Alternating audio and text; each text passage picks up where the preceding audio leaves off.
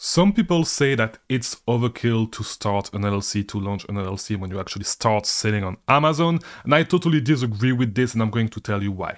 Not too long ago on the Discord server, because yes, we have a Discord server, we had a question about this from Hello. I answered quickly on the Discord server. I wanted to talk more about it, and I wanted to talk about why it is actually not overkill to start a LLC when you actually start an Amazon business, and you should, and I believe that you should actually create different LLC. If you have a different business that you are actually running, you should create an LLC for every single business that you run. I'm going to tell you why.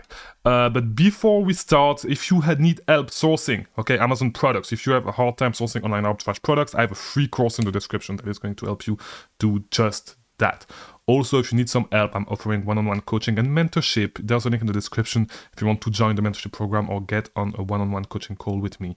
The $50 a month mentorship program is I'm going to close it soon because the groups that I'm working with right now, I'm working with 3 groups. They are already getting a little bit advanced. So if I get beginners thrown into that group, it's going to fuck up the balance. So there's 1 seat open for Saturday at 1 p.m. EST and 1 seat open for Sunday at 5 p.m. EST. So if you want to join now. I'll close it. It's Sunday today. Before the first call for next week, which is on Saturday at 1 p.m., I will close those groups, and I will not have any seats available until I actually start new groups. Okay, so if you want to do this, join the groups as soon as possible. If not, you will have a link to join the wait list whenever the groups are closed. Okay, so yeah, that's it. So let's just get started with the video. So if we read about what this guy say, he asked somebody else on another Discord server about this, and as he said, I already talked a little bit about this in previous videos, but basically what the guy said is that the guy said that he wanted to protect some assets that he have. He didn't want to let the door open for if something went wrong, people could chase these assets. And the guy say, if you miss any steps in creating, maintaining the LLC, lawyers will sue anyway and pierce the corporate veil. Okay, so that's one of the big points why he said it's not really worth it. You can do it, but it's not necessarily going to work.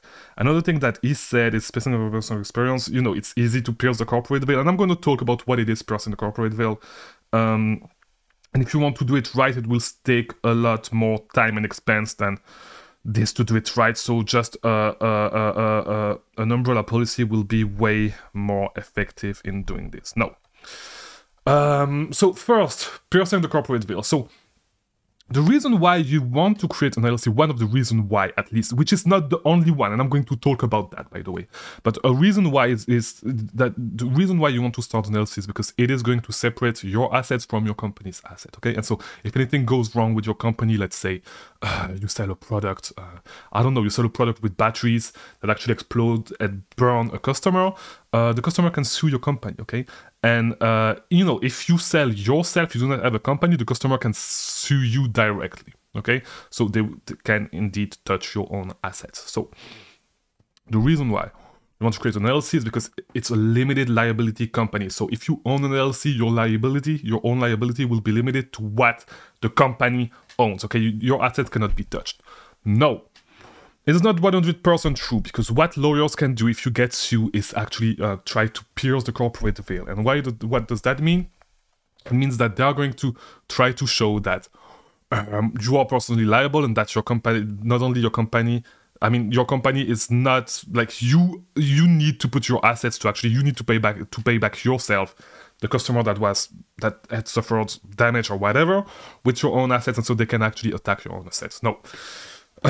Piercing the corporate veil is not that easy, except if you do some dumb stuff, such as, you know, using your company's bank account to actually make personal purchase, dumb stuff like this, like really commingling and I do not even know if you can say commingling, but like if you commingle your assets, your personal assets and your company's asset, and use your company asset as your own, it will make it easy to actually pierce the corporate veil. Now, you must know that there's a couple of states where, and this is the reason why actually a lot of companies actually set up their LLC in Delaware. Because if you set up your LLC in Delaware, like you will need to be sued in Delaware to make it short, right? And so in Delaware, like the courts are pretty are most of the time, like their regulations are pretty business friendly, and so it's going to be way harder to pierce the corporate veil in Delaware and in another northern state that I forgot about. No, by the way, all this is not, and I want to be clear, it's not, it's definitely not legal advice, okay? I'm not a lawyer. I'm a little bit literate when it comes to regulations and law and all that stuff because I studied law for a couple of years, but I never finished. I moved to business, and so what I'm saying may be wrong. So do your own due diligence. No, when it comes to navigating legal matters, I'm doing it myself most of the time for my business. So yeah, that's what I'm saying is what. No, as I said, even if it could be quite easy to pierce the corporate veil in some instance, it does not mean that you should not get an LLC, because having an LLC is still going to give you some sort of protection, and nobody is going to go after your assets except if it's really worth it. For example, if you don't have houses, multiple properties, all that stuff. If you have a house that is worth $100,000 and that's all that they can get, nobody like, or less than that. Like if it's not worth it to go after, lawyers are not going to spend hours to try to pierce the corporate veil. Okay, it's not that easy. Yes, it can be done, but it's not that easy. And as long as you do not do any dumb stuff, should be all right. So this is why, if you have multiple investments, if you have multiple companies, you should start an LLC for every single investment, every single company, because it's really hard to fuck up. Create bank accounts for every single one of them where you actually get your income. This is why, for example, I have an LLC for my Amazon business, I have an LLC for my eBay business, I have an LLC for this YouTube business, and all of them, like, they do not share stuff in common.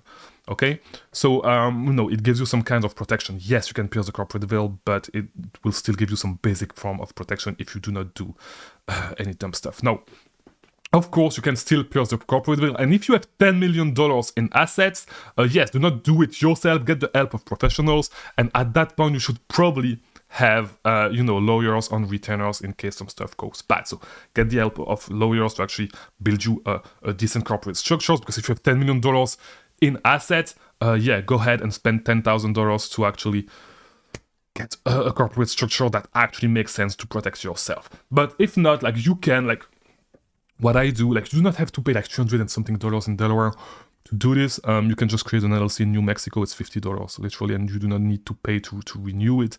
So it will still give you some sort of basic protection if you do not do anything dumb.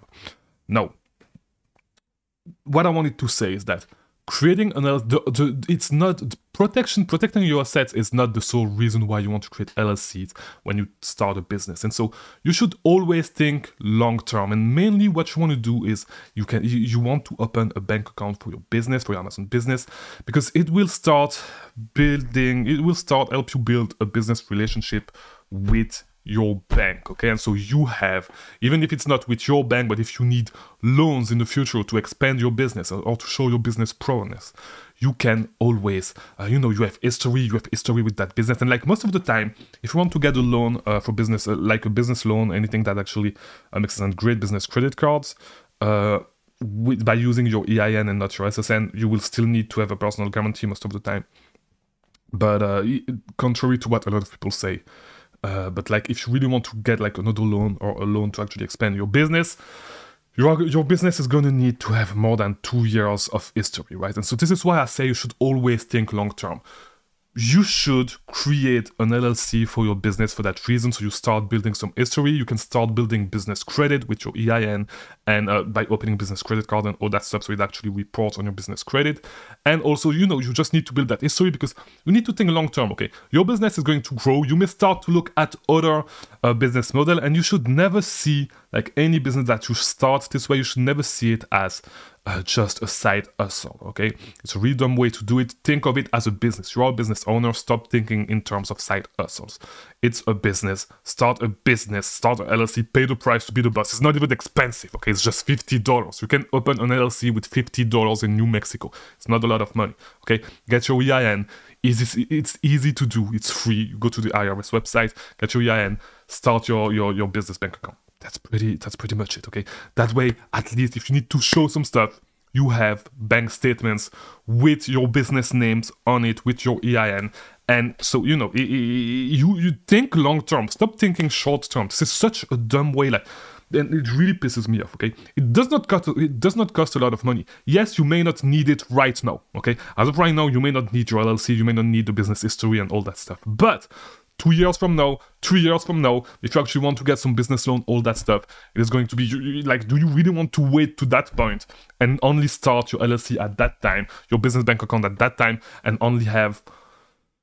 You will need to wait 2 years to actually have enough history to actually be able to do this. So think long term all the time. It does not cost a lot of money. It does not take a lot of time, okay, to set up. Just do not do anything dumb. If you actually want to use the money for personal expense, pay yourself a salary, and yeah, that's it, okay? It's not that much difficult. Like, it's not that difficult. And if you grow enough, yes, at that time, hire legal help to help you actually build a corporate structure that will protect you if you start having a lot of assets, okay? If you don't have a lot of assets, you can do it yourself. And it's not that difficult to not fuck up, okay? When you create your LLC, it's really not difficult. It's going to take you 2 hours, okay? If you've never done it, it's literally going to take you 2 hours, okay? And if you want to spend a little bit more money, you can use one of the services to create your LLC online and get you the EIN, which is free. But if you want to save the time to do it, just do it this way. It's really, if you do not do it this way, it's really hard to fuck up, to be honest, okay? It's just a little bit of paperwork. Isn't like, it's not even that much to fill. It's going to take you, like, if you know how to do it, you can literally do it in 20 minutes. If you've never done it, yeah, you need to do a little bit of research, all that stuff. It's going to take you 2-3 hours. Just spend your Sunday doing it. That's it. Just open your LLC. It's not that big of a deal. It's like, to be honest, like do it. Get the business history, get your business bank account, and that way you have track record for your business. Do not do everything in your name. Pretty easy to do. That's it, okay? Open the LLC. That's today's video. I hope it was helpful. If it was, leave a like, do all that YouTube stuff. I'll see you tomorrow for a new video. Thank you for watching.